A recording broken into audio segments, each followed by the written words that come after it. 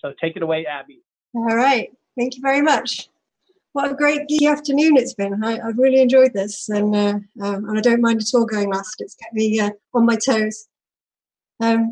Okay, so I'm Abby Rymer of the Applied Physics Laboratory, and I'm the proud principal investigator of the proposal concept study for a mission to the Neptune-Triton system. It's a mission that we named Odyssey, and we enjoyed coming up with the name and coming up with our logo.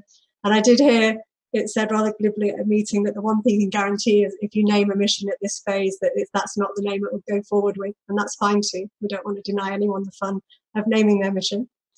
I've been ably supported in this mission by project scientist Kirby Runyon, very much my right-hand man, and has kept me sane through the process so far, so a big shout out to him, as well as Brenda Clyde, who's the lead engineer at APL, leading the engineering study. We just had our ACE run 2 weeks ago, so a lot of this is quite hot off the press in that regard.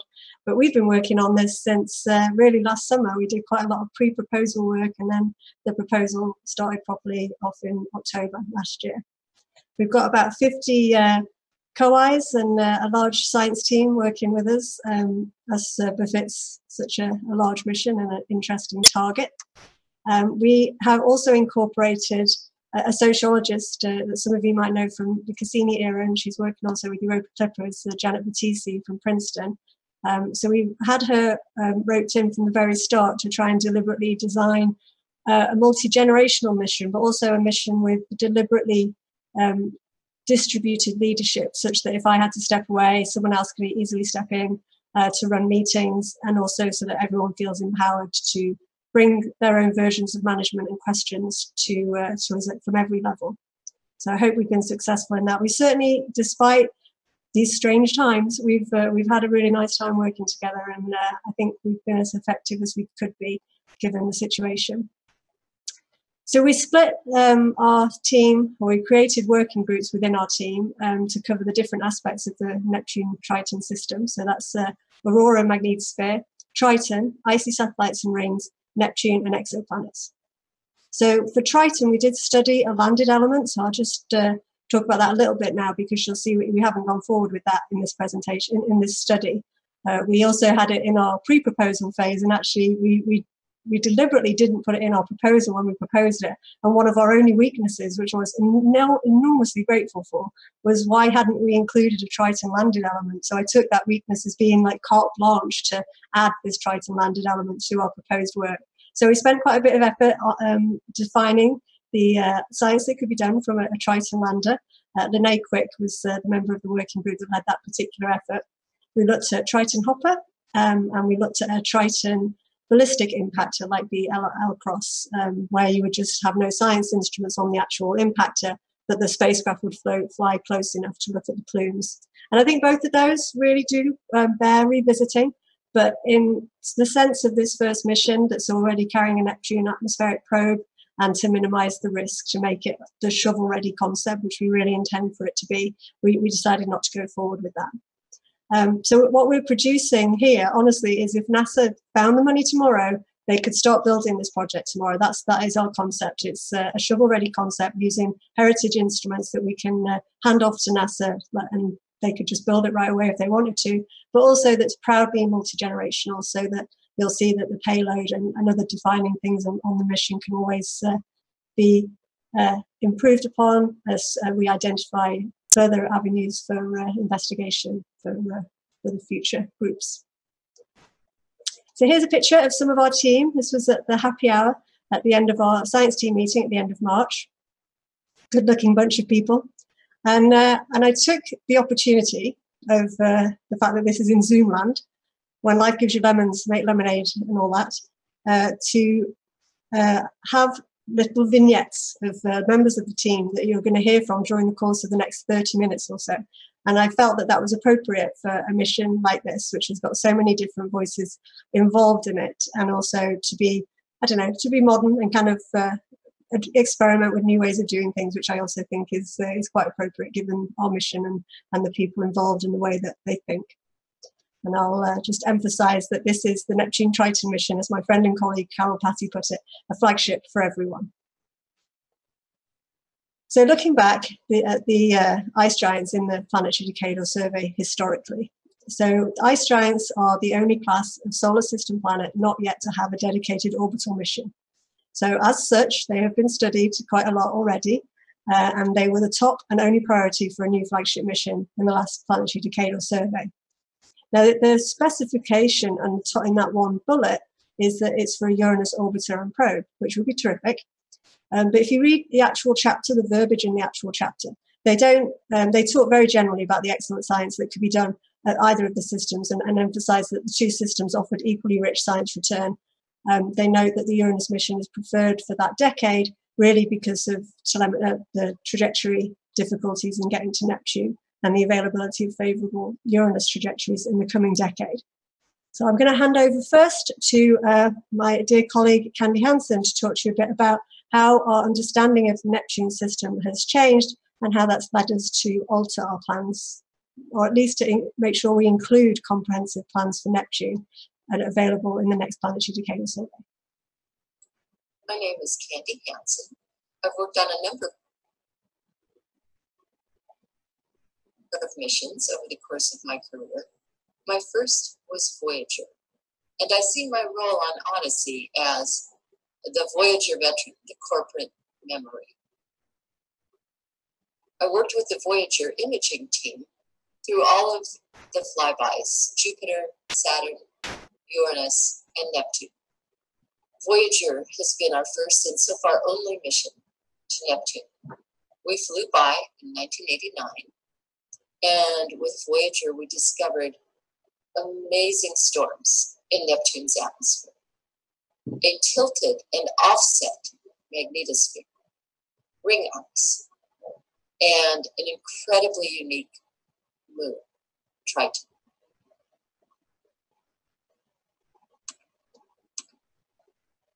Is Triton an ocean world? Voyager passed Triton at a distance of almost 40,000 kilometers. And what we found was a moon unlike any others that we had seen in our solar system. The sparsely cratered surface shows evidence for geologically recent resurfacing. Most of the moons we flew by were covered with craters, not this one.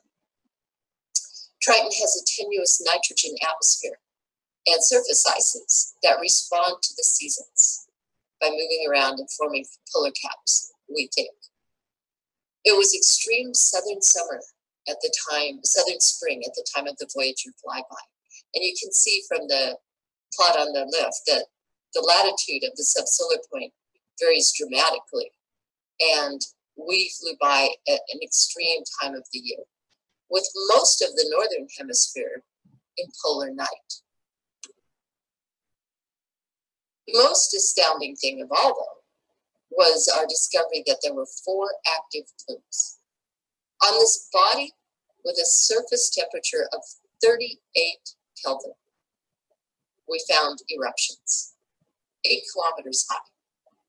And we found on the surface fans deposited on the surface, which are presumably from no longer active plumes, and only in the southern hemisphere. Of course, we couldn't see in the northern hemisphere because it was night. That immediately brought up the question, are the plumes driven by solar energy, like Mars, the seasonal jets on Mars? Or are they endogenic, more like Enceladus? What volatile reservoir are they sampling? That is a mystery for Odyssey to solve. Perfect. Thank you very much, Candy. And I think probably for some of you, that might be the first time you've seen that image taken by Voyager during the Triton flyby. It's remarkable how great of an image it took to say it wasn't even a planned flyby. So Candy's talked to us a little bit about what we've learned since the last planetary decadal survey that's led us to revisit the nature of Triton as an ocean world.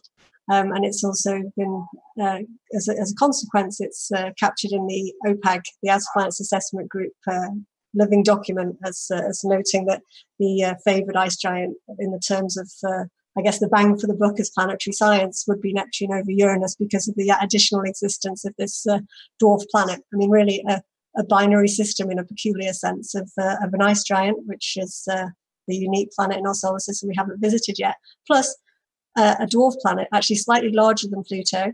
And as we know from the recent or relatively recent New Horizons flyby, we learned such a lot about Pluto, and it really captured humanity's imagination as we did that flyby. And a mission such as this will be doing a New Horizons quality flyby on the order of every month. So to talk a bit more about that is our colleague and co-I Alan Stern. I'm Alan Stern from the Neptune-Odyssey team. And a really spectacular thing about Neptune is Triton, its largest satellite, orbiting in a retrograde orbit. It's the hallmark of a capture from heliocentric orbit and formation, not in the Neptune system, but in the outer solar system itself. Our best paradigm for the origin of Triton is that it was once a dwarf planet of the Kuiper Belt. At the time of the Voyager flyby, when Triton was first explored, the dwarf planets of the Kuiper Belt were not known, or at least not recognized as a population, because there was only Pluto. But today, we know many of them, from Pluto and Eris to Haumea, Makemake, and Orcus. And this population is really spectacular. Like the terrestrial planets, they show a tremendous degree of diversity, from a wide range of albedos to a wide range of bulk densities, to a wide range of satellite complements, some with atmospheres, some without. They also show a wide range in surface composition. Together, this ensemble begs for more exploration. And the first taste of that exploration came in 2015 when New Horizons showed what a spectacular world Pluto is, and which, by extension, taught us that the dwarf planets can be just spectacular teachers about geology, geophysics, geochemistry, origins, and atmospheres for this entire population, which hadn't been recognized until really the 1990s and the early 2000s in our solar system. And Voyager's exploration of Triton showed it was amazing too. From its active geysers on the surface, fascinating volatile transport, and a rich nitrogen atmosphere, Triton really is one of the most spectacular worlds of the outer solar system. But Voyager's instruments were very primitive compared to the instruments we can build and fly today. In fact, primitive even compared to the instruments that New Horizons flew to explore Pluto. From everything that we know about Triton, bringing the modern suite of instruments to bear will teach us volumes about Triton as a body, and by extension, the comparative planetology of planets. And if that weren't enough, Triton, like Pluto and so many other worlds of the outer solar system, is thought to be an ocean world. This combination is almost irresistible. And Neptune-Odyssey offers to explore Triton in even more detail than New Horizons explored Pluto. In doing so, Neptune-Odyssey will make a giant leap forward for the comparative planetology of dwarf planets and for understanding Triton's origin and evolution in ways we simply cannot without a Neptune system orbiter. Thank you. All right. Thank you very much, Alan. Perfect. So moving on from that, we'll have short presentations from different of the working group leads. And because we've only got 30 minutes and a lot of ground to cover, we'll launch straight into it. So starting with the outermost edges of the Neptune system, we have working group lead of Aurora Magnetospheres, Ian Cohen. I'm getting a little message from Ring Central, but I think it's fine, so I'll just continue. So interrupt me if there's a problem. All right. So. I'm Ian Cohen from the Johns Hopkins University Applied Physics Laboratory, and I was co-chair of the Aurora Magnetospheres Working Group for the Odyssey concept study. Neptune is an extremely compelling science target from a magnetospheres and space physics perspective for several reasons. First, the planet itself has a non-dipolar magnetic field with a high offset from its rotational axis. Together, these create a highly structured and incredibly complex field topology that varies drastically with regards to the solar wind as the planet rotates every 16 hours. Second, perhaps most intriguingly, Neptune's magnetosphere has Triton, potentially active captured Kuiper Belt object.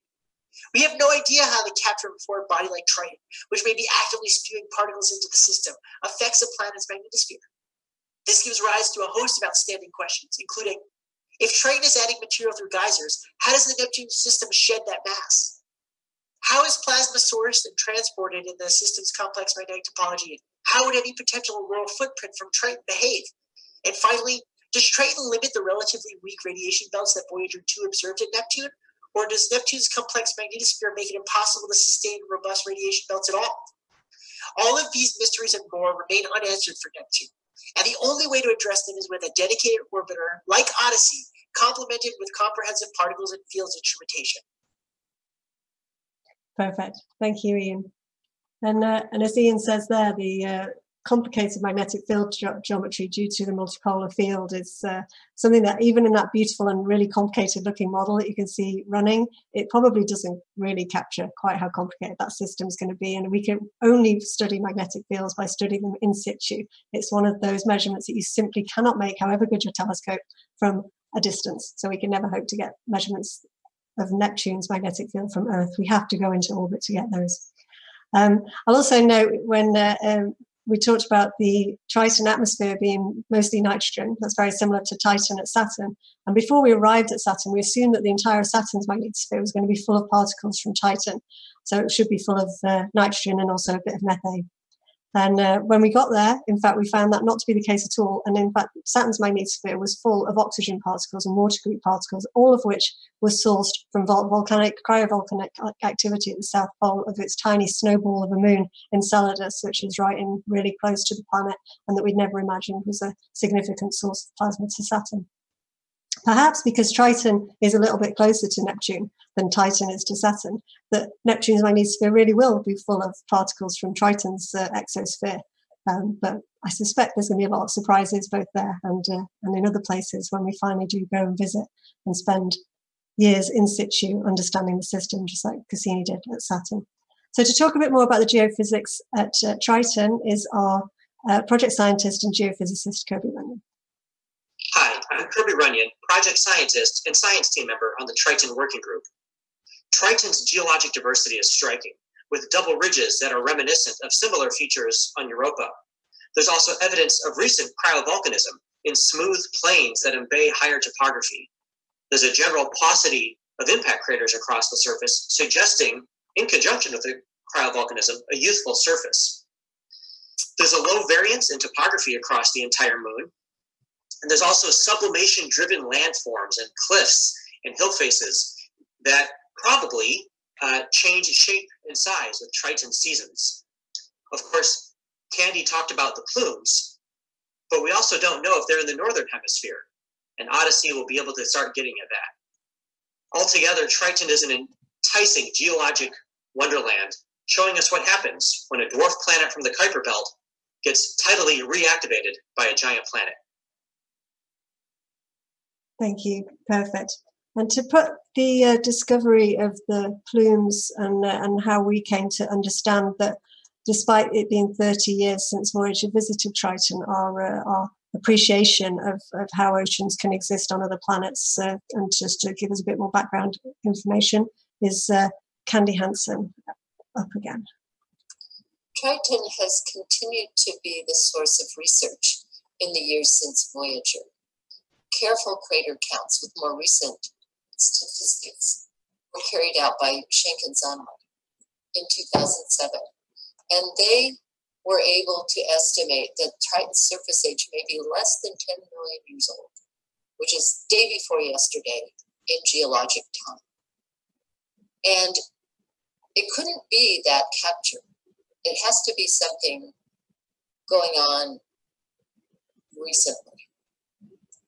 The answer to that question came with research carried out by Nimmo and Spencer in 2015, where they realized that obliquity tides could supply the necessary energy for surface processes and near-surface processes that would erase craters.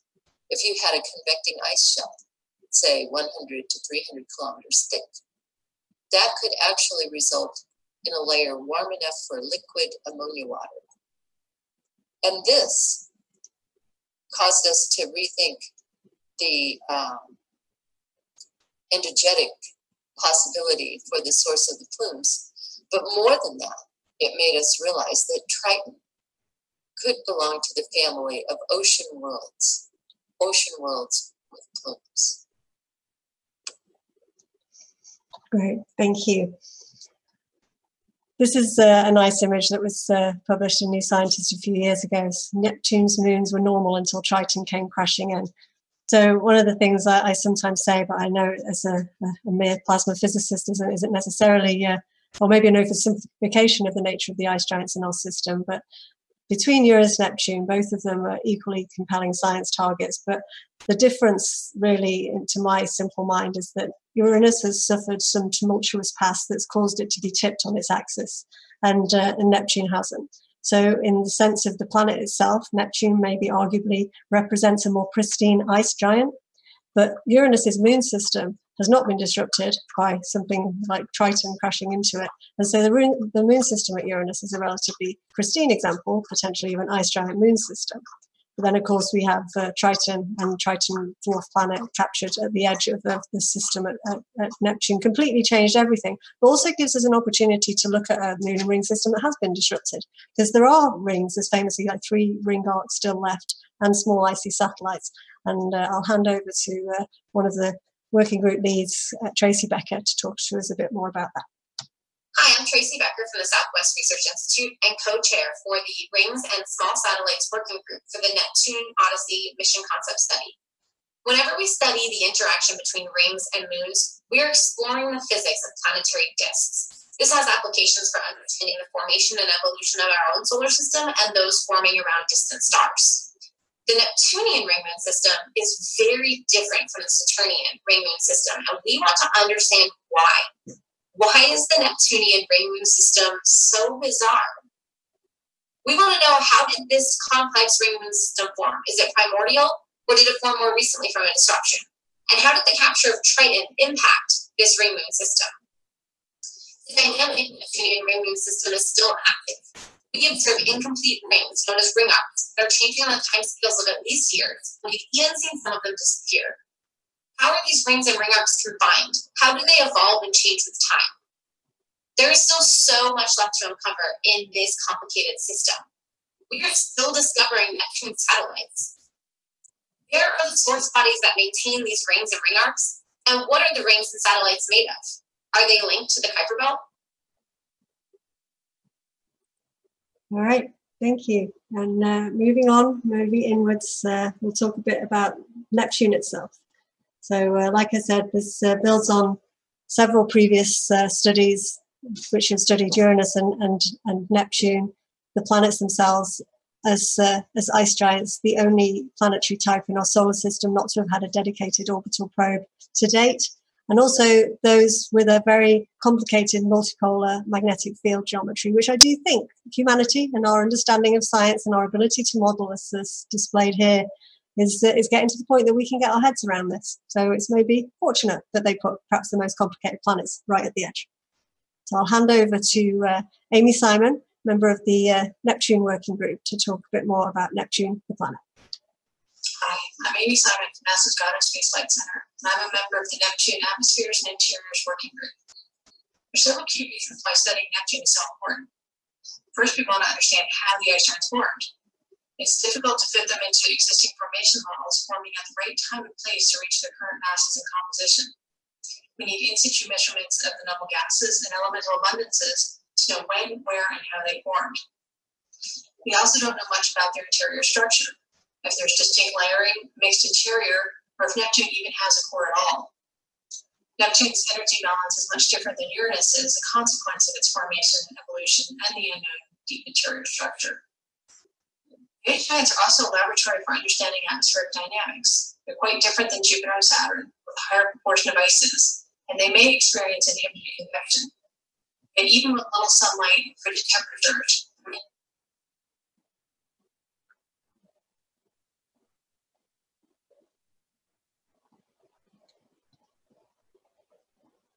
Hi, I'm Amy Simon from NASA's Goddard Space Flight Center, and I'm a member of the Neptune Atmospheres and Interiors Working Group. There's several key reasons why studying Neptune is so important. First, we want to understand how the ice giants formed. It's difficult to fit them into existing formation models, forming at the right time and place to reach their current masses and composition. We need in-situ measurements of elemental gases and elemental abundances to know when, where, and how they formed. We also don't know much about their interior structure, if there's distinct layering, mixed interior, or if Neptune even has a core at all. Neptune's energy balance is much different than Uranus as a consequence of its formation, evolution, and the unknown deep interior structure. The ice giants are also a laboratory for understanding atmospheric dynamics. They're quite different than Jupiter and Saturn, with a higher proportion of ices, and they may experience inhibited convection. And even with little sunlight and frigid temperatures, there may be seasonal components to clouds and hazes. By studying the giant storms that form amid high-speed winds, we get clues to the deeper circulation. We also think that Neptune has an ionic ocean. Is that where its complex magnetic field is generated? Beyond understanding our own solar system, Neptune holds important information about exoplanets. A large majority of exoplanets fall in the same mass range as our own ice giants. Understanding how our own ice giants formed and evolved will be key to interpreting these planets around other stars. Thanks, Amy. And I'm sorry, I made the mistake of checking the chat. I didn't realize it would make the audio restart. I have another 5 minutes. Casey, is that okay? Yes. Thank you. All right. So as I said at the start, we named the mission Odyssey, Neptune-Odyssey. I'm trying to remember to always say Neptune-Odyssey rather than Mars-Odyssey to make sure we don't get too confused. And we're taken to referring to the spacecraft as ODI. When we wrote our proposal, we stressed the need for a shovel-ready concept, not just because it was, I thought it was appropriate to provide such a thing to the Decadal Survey for a mission that's been so comprehensively studied in the past. And the JPL study was only 2 years ago. But also because the need for Jupiter flyby, we thought there was going to be definitely need for a Jupiter flyby, and the Jupiter flyby window to enable a mission to the Neptune system closes at something like 2031. Actually, and we also need nuclear power, so this is an important element. We need to keep pressure on NASA and our nation to keep on track with the planned production of plutonium, and our mission, as you'll see, would actually require even a little bit more. But early on, I decided that the need for a Jupiter flyby was too risky given the time frame. So although as long as we can get off the ground before like 2031, 2032, we can use a Jupiter flyby, I wanted to make sure we provided a mission alternative that didn't require one. And you'll see that if you build the mission as we've designed it, you can easily, and you happen to get ready and you set at the launch pod until 2028, then all power to you. You can send a lot more mass, or crucially, and most likely, you'd lose the upper stage, which we've defined and included here. All right, so our spacecraft's actually been redesigned from the version you see here, but just so you can see, we have something that looks quite familiar to you, and actually it's going to look even more familiar to you in the final report, because the high gain antenna is going to get moved to the top. This is the high gain antenna on the side here. This is our atmospheric probe. These are going to be switched around, so it's going to look a lot like the Cassini-Huygens combination. The high gain antenna is going to grow a little bit to be a 4-meter diameter, and that's actually going to define the diameter of this aspect of the diameter here, which is where you can see it'll fit in the fairing of the SLS very comfortably. It'll be more like 4 meters across here, which means it'll fit in the fairing of other launch vehicles quite easily. And crucially, we're losing one of these are the RTGs, the green things around the bottom. We're going to lose one of those so that we realize that we can do the mission with 3 RTGs at the very most. So those are the 2 major changes that came out from our ACE run and that the engineering team are working to reflect as we speak. We've made comprehensive instrument packages for the orbiter and the probe. So a lot of these will also be familiar to you, so why not base it on the best. A lot of these are featured on the Cassini spacecraft and also on the Juno spacecraft, currently in operation at Jupiter. So we've got cameras, an narrow angle camera, got a UV imager, VisIR, visible and infrared imager, and an infrared mapping radiometer. We've got an ion neutral mass spectrometer, so for in situ particles, and electron and ion plasma measurements, energetic particles, so going up to hopefully into the low MeV range, and an ENA imager, which was used to enormous advantage by Cassini when Cassini was in the solar wind, but didn't start getting used for heliophysics measurements until after Cassini had passed Jupiter. So this is one of the interdisciplinary elements of this mission I hope that we can explore in more detail as we go forward, is having instruments like this turned on in the solar wind to make measurements of the edge of the heliosphere, just like Cassini did, and actually could give you that stereo point of view, looking with the Odyssey ENA imager from 30 AU to IMAP ENA imager, which should be flying by then, at 1 AU. Really unique perspective on our heliosphere. We have a laser altimeter, which I haven't worked with before, but we do have radioplasma waves, which I have worked with a lot, and a really vital measurement on anything like this. We've got a magnetometer, so familiar magnetometer boom with 3 mags distributed along a boom, which will be deployed from the spacecraft. We've got microwave radiometer. This is massive. It's massive panels that you put on the side of the spacecraft, and every time and it uses a lot of power too. So every time I look at it, I go like, there wasn't an MWR on Cassini, and I didn't ever hear anyone like bashing at our door saying we must have MWR measurements. But we've had a few presentations deliberately to educate myself and the team on the power of the science from an MWR, but also Tom Spilker came up with a neat way that you can actually embed the panels inside each other to make the overall instrument just a bit smaller.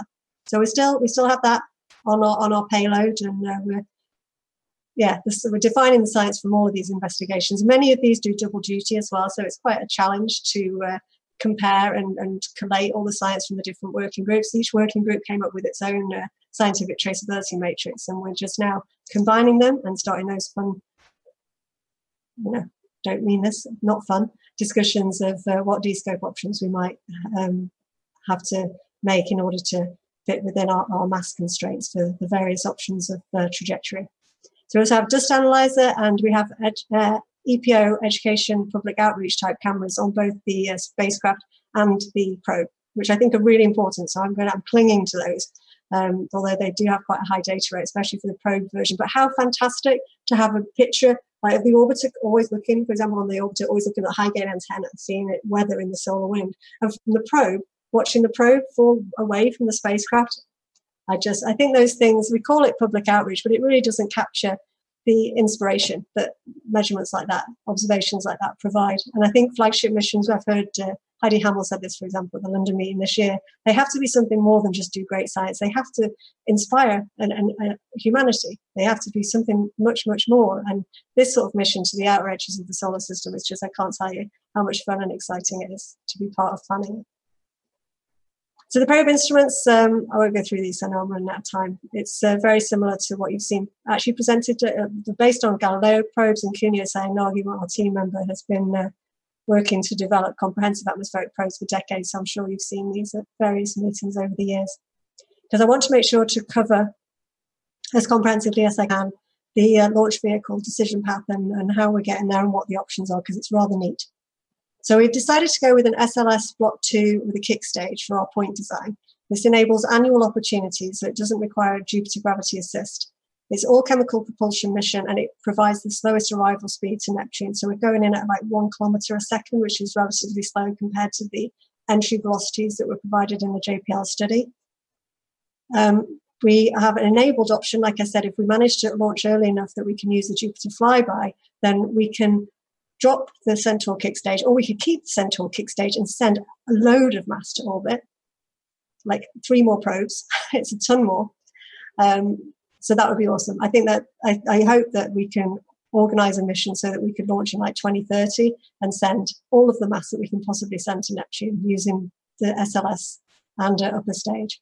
And I'll note that the JPL study studied SLS with a solar electric propulsion upper stage. So that's our recommended for future study. They find a relatively fast entry speed, but working with them and our tour designers, I think it's something we might be able to accommodate. And SEP, I guess at the start, I didn't understand it as well as I should have done. And it's really not a risky technology. It's used all the time on commercial satellites, and it's been used on the Psyche and the Dawn missions. So it's, pick your point design, and we went with the upper stage, but really the SEP would be just as useful and provide just as much extra mass to orbit. So this is a neat plot that our trajectory designers came up with. It shows you in the circles, these are Earth-Neptune direct opportunities, and the crosses are Earth-Jupiter-Neptune opportunities. Along the x-axis is launch year from 2025 to 2038. I'm trying to show my cursor. The main screen's on the other screen. So you see this, that where the Hey, crosses. Abby, this is Casey. I'm sorry to interrupt. You need to try to wrap it up in just a couple minutes. Okay, thanks. I'll finish with this slide. Okay. So we're choosing our point design to be the one in 2033 that's direct to Neptune. But you can see if you were able to get to the launch pad in 2030, and like a blue cross is actually only a cruise phase of like less than 10 years. Our point design is a cruise phase of over 15 years. So it's a long time, but hey, all that great stuff you can do in the solar wind. And on the y-axis is the mass to orbit. So this is it's not quite the dry mass, it's the dry mass plus the propellant left for the tour, but it's roughly the dry mass. And you can see we're getting with our point design about 3,500 kilograms of mass to orbit, which is a lot, which is great. I'll leave you to ask me about the probe entry because I want to make sure I wrap up elegantly. And I hope that we've shared with you most of the really great science that we're going to do. And our proposal will describe in detail how we're going to do it. And like I say, it really is a shovel-ready concept. It could pick up and build it tomorrow if you wanted to. We've got about a third of the tour defined. Our colleague Juan Arrieta has been working his fingers to the bone because we're not the only PMCS study that he's leading the trajectory design for. The cross-divisional opportunities. So since working on the Cassini project, I actually wrote my PhD on Cassini and the solar wind. So I was one of the only people working on Cassini before it got to Saturn. So I think I have a particular interest in this sort of thing. As I noted, it's up to a 16-year cruise phase, out to 30 AU. So enormous opportunities for heliophysics I really think that doing those IBEX and Cassini-like, and in the future IMAP type observations of the edge of the heliosphere as we go out would be a flagship for heliophysics in itself. Also exoplanet observations of the solar system, the opportunity to look back at our pale blue dot, like Carl Sagan did and planned for the Voyager mission, has massive implications to astrophysics. And then perhaps, and this is something that one's looking at opportunities for in our design, is if we could include an asteroid or a centaur flyby on the way out, and maybe structure these observations in the solar wind in a smart way, so that we start the campaign for looking at the heliosphere and the campaign for looking at Earth. And so each of those can be used to calibrate the instruments and all that sort of stuff that we really love to do, but also to do a small mission type science opportunity in itself at the time. So thank you. I'll leave it there. If you're interested, please get involved. We've got white papers that we're preparing as well as this proposal. And they're listed on the OPAG website. They can be accessed from there. If you've got any ideas as well, one area to have a neat idea to start the Neptune's track list on Spotify, so you can sing along. And I'll leave it there. And I'm sorry that I overran a little bit, but there was a lot. There's a lot. It is a lot. All right. Thanks, Casey. Okay. Thank you, Abby. We did start a few minutes late, so I'm going to go ahead and have it take maybe one or two questions, unless Doris stops me. So I'm going to start with this question, which is, where is it? If you could briefly tell us what the main science questions that drove your choice of instruments and the design. That's a great question. Yeah, well, at the moment, we have a very comprehensive instrument suite. So we had instruments already defined for Neptune, for specifically Neptune study, including quite a comprehensive set of instruments for the probe, because those things have been studied in detail in the past. Fortunately, a lot of those instruments are exactly the same as the instruments you want to use to study Triton itself. But that's the main thing that our proposal is bringing to the table, is this opportunity to study the Neptune-Triton system and do real system science. So that has required the reevaluation of all of the instruments in this more geophysical context. So that hasn't really resulted in a lot being added, and that's good. That's fortunate for us.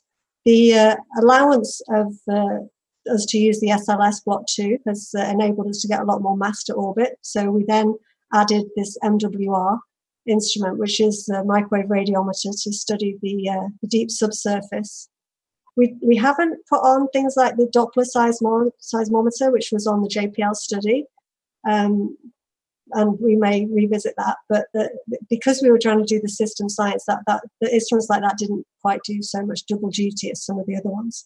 And then the most important suite for us from a non-spinning spacecraft is enabling us to get really good in situ plasma observations. So again, system science, understanding what is the makeup of the entire of the Neptune system, not just the planet itself, requires us to have a comprehensive plasma suite on the spacecraft. And our spacecraft is, they call it 3-axis stabilized, so it's not spinning. So there's a challenge there. The cameras are pointing one way, and the in-situ measurements are maybe wanting to go down the ram velocity of the spacecraft. So we've added pivot platforms to enable the camera suite to move backwards and forwards, which has all brought extra mass. And then we have to do a cost-benefit analysis of which ones of those get to be put forward as our recommendation. And that's really what we're just starting now.